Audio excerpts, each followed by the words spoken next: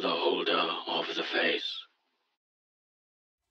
In any city, in any country, go to any casino or betting house.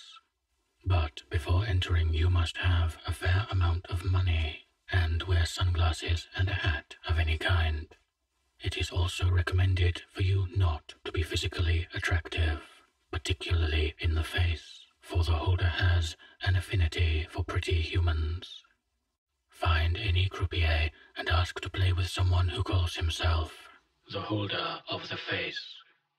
The croupier won't say a word, but will hand you 4 playing cards, a jack of clubs, a queen of hearts, a king of diamonds, and an ace of spades.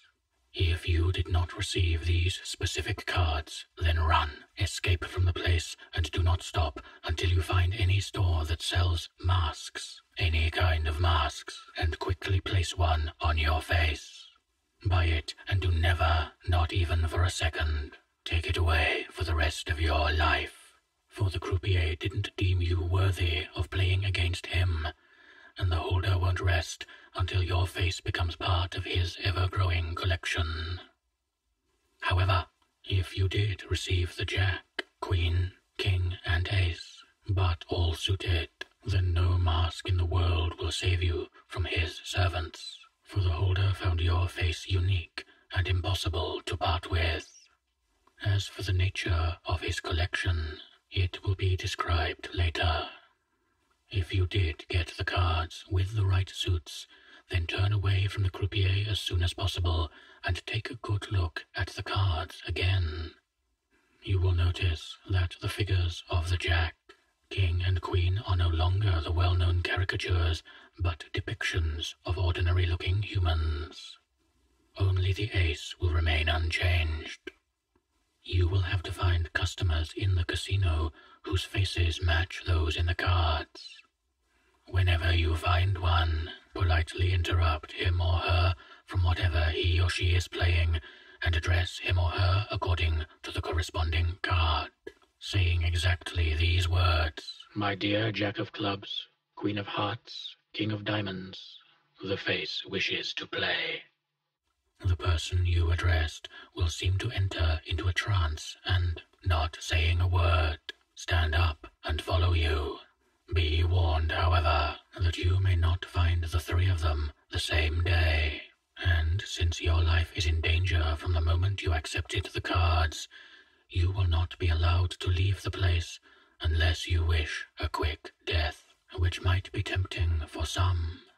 If you have decided your life should not end yet, then you will have to feed on the food on sale in the place, and no one will ever question you as to why you have decided to pass the night inside the casino. Your companions may sometimes recover from the trance and try to go home. Do not allow this, for their lives are also in peril, and should they die, you will be damned to live the rest of your life unable to pass those doors. It may take days or months for you to find the faces matching the cards. But once you do return with the same croupier and ask again to play against the holder of the face, the croupier will ask you for the cards and the players. Should you be missing one of them, then consider your trip a failure, for your head will be cleanly cut off from your neck and prepared for him. If you did bring the 3, he will then ask for the ace of spades. You should reply, That would be me, of course. The ace has no face. He will reply, Neither do I. You should reply, for should you say anything else, you will realize how true this statement is when your face painfully melts away from your head before meeting the most terrifying death. The croupier will comply and take you to a door that you had never noticed before. The truth is that door never existed before, from the beginning. The croupier will open the door and a dark but short corridor will appear. Enter into the darkness until you reach the end, an oval private game room with a barman and a croupier, both of them with several blood stains on their elegant attires. Seated on the table, you will see the figure of the holder. Keep your sanity, for many have lost it after realizing the holder is an identical copy of themselves. Once the 5 players have taken their seats, a round of poker, Texas Hold'em, will start. You don't need to win or check at all as long as you don't lose all your chips. Instead, focus on studying the face of the holder. That would be your face.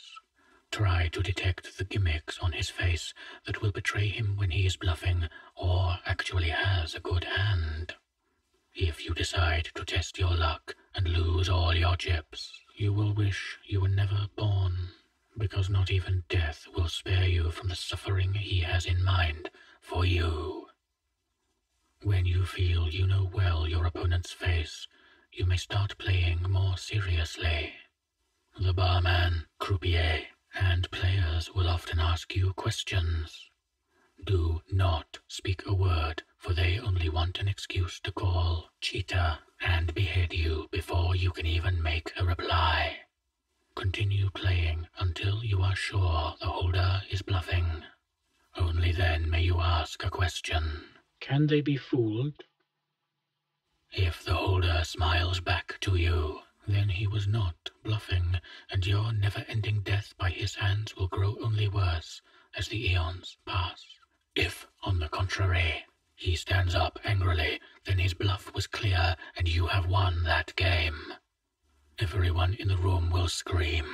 You will recognize thousands of voices, and only then will you realize every single one of the chips is screaming as well. This is the holder's collection. But do not try to recognize the face captured in the chip, for this will only consume your sanity even more. Instead, fix your eyes on the face of the holder, your face as it twists unnaturally, seeping with hatred.